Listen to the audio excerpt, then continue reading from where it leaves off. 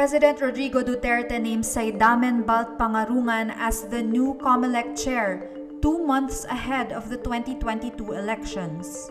Pangarungan was the chief of the National Commission on Muslim Filipinos. The president also names veteran election lawyer George Garcia and Duterte government official Amy Torrefranca-Neri as the 2 new commissioners. Garcia represented Grace Poe during her disqualification saga in the 2016 presidential elections, as well as defeated 2016 vice presidential candidate Ferdinand Marcos Jr. during his electoral protest. Their appointment completes the 7-member Comelec and Bank, who are now all Duterte appointees. Pangarungan succeeds Sheriff Abbas, who retired on February 2.